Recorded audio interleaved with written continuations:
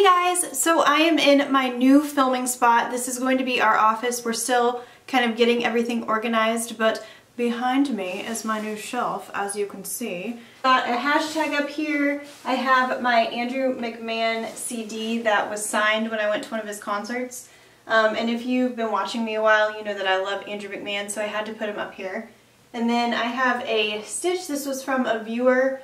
And I think she has an Etsy shop. I'll try to link that down below, but that is Totoro, a mini little vase from World Market. And then I have this. This is from our wedding, and this is my grandpa, Alex, and myself, and as you can tell, we were having a pretty good time. I just have a letterboard from Target, and I'm going to be changing this out here and there. Right now I just have hashtag blessed because it was like super quick to put up there. And then I have, this is from a local vintage shop. It's kind of just Mod Podge on and it says Grace, but I thought it all kind of went together, and I might put like a little desk right here, tiny one, because there's already a big one over here. But today I wanted to share with you my wedding dress and basically what I wore on our wedding day. Since I couldn't take you guys with me and I kind of just wanted to enjoy our wedding day without a lot of social media and cameras and everything besides the people we hired, I will start with what I wore in the morning and then I will get to my dress. I spent a lot on Etsy, but it was for good reason, for the decor, and I got some bridesmaids robes and stuff like that, but I was still budget conscious. And these were only $15 and they're really like super silky robes. My bridesmaids were in blue and I decided to get white since I was the bride, and it kind of is like a kimono in a way. I'll show you. It has like little peacocks throughout and bright colors, and then it is really silky, so I wore a tank top under this with some shorts, and it was super comfy getting ready because I just wanted to relax. The next thing I put on were my shoes, and these shoes were so me. There's so many shoes out there that I could have chosen from, but I'm not a heels person and I'm already kind of tall for a girl, so I decided to get Toms because they're just me in general, besides Chucks, because I just have like wore them for so many years. So excuse how dirty they are. I actually didn't realize how dirty they were until I took them off after the night was over, because we had just been like in rain and dancing and stuff, but it shows that I had a good time. I will kind of zoom in right there. You can see the dirt on the toe, but these were the shoes I chose, and you can tell that they were worn. But I got Toms, and they were from Poshmark. I didn't buy them from the actual Toms website. Poshmark is a great place to get deals. I think they were like $10 off or something like they normally would, but they had the tags on and everything, and they were my size 9. So those were my shoes for the day, and this pattern actually matches the back of my dress, so I will show you that and you will kind of see why I put that together. Next is my garter, and again we had a lot of navy blue going on. It's one of Alex's favorite colors is blue, and I decided that blue actually like looked really good in the fall, because at first I wanted purple, but there was something about blue that like drew me towards it. And at first I didn't think of this, but Andrew McMahon has a song called Dark Blue, so our colors were kind of dark blue and like gray and some ivories and stuff kind of scattered throughout, and then I had a bunch of eucalyptus everywhere and stuff like that, but it was totally us, like how everything looked. So here's my garter, and again this does kind of match my belt and my dress in a way. The detailing is really nice. This was from Etsy as well, and I got another little one that he could toss,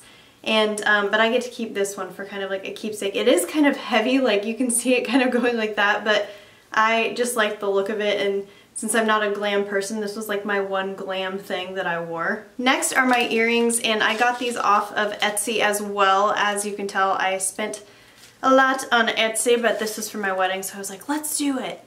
So they are these really pretty, I will try to get a close-up of these, but really pretty earrings. They have like a little opal in the middle.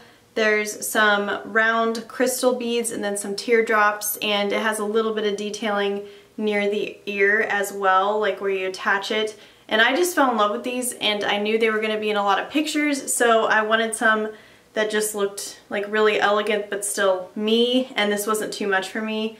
I think these were like $50 to $60, again not what I would normally spend, but since it was my wedding day and it matched like my belt and everything, I went with it. Next is my veil, and again I'm a simple person. If you guys have been following me, you probably know I'm not like super glam and super crazy, so my veil was only like $20 since I got my dress at the place I got my veil, which I thought was like a really good deal. When you're getting married and you spend all this money and your parents help and everything, you need a break sometimes.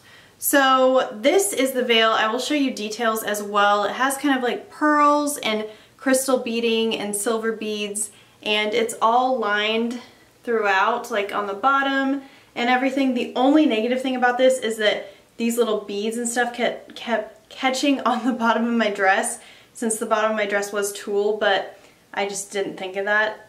I think they said this is one of like the most popular veils because it's just simple and it goes with a lot of dresses, and that is what I did. So I'm going to keep this with my dress.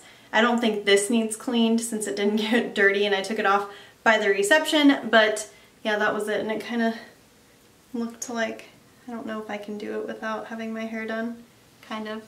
Okay, well it wasn't like on top of my head, but you can kind of see that it was like super simple. My dress, I probably only tried on 5 dresses, maybe like 7 at most, I would say. But I kind of knew the moment I tried it on that it was like, this is my dress. I don't have any questions, like this is my dress. And the top is kind of like elegant, and then the bottom is just really like flowy and classy kind of.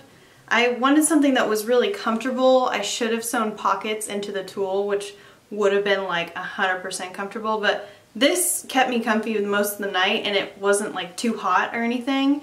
And I didn't want strapless, and I didn't want like super fitted, so this was the best option. This is my dress, and I loved the top lace. I think that's what sold me, like this pattern up here. And then this belt didn't come with the actual dress. We had to buy that at another bridal shop.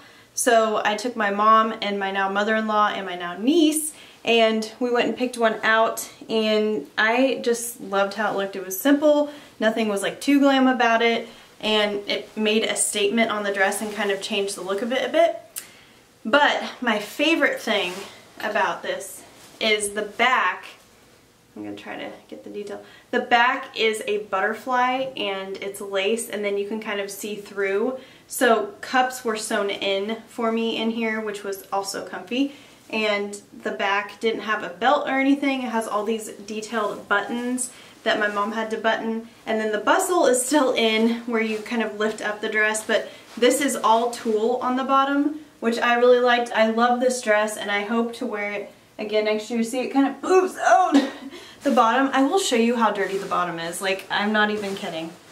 I don't know if it'll be able to pick it up on camera, but look at that. Do you see that?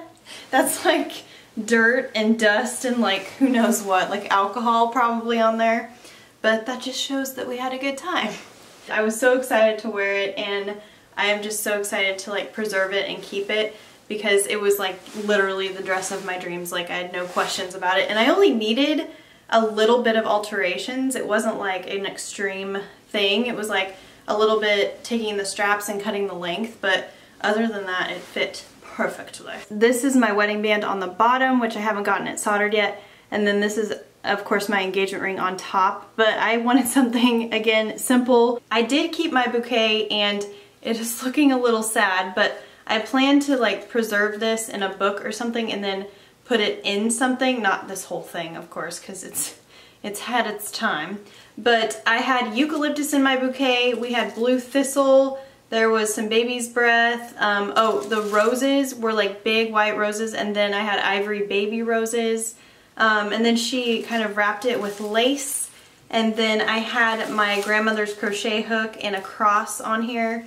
And I just really liked how this turned out and looked. And it was actually like, it felt like it was like 15 to 20 pounds, which is, it might have been. But when I was doing pictures, I was like trying to lift it up, and it was like a weight. So I was like getting a workout on our wedding day. This is his boutonniere, and as you can see, this is a pretty sad little guy. But this was a really big white ivory rose and some eucalyptus with some baby's breath, and it looked awesome. The other guys just had like the blue thistle and eucalyptus, so he stood out a bit more. That is everything I wore on my wedding day. I hope you guys enjoyed, and we will be sure to make more wedding videos and married life videos. We've just been so busy and trying to organize our place, but we are getting there, and I will get him to film a video because he is willing to be in any video that I film. Thank you guys for watching, and I'll see you all later. Bye!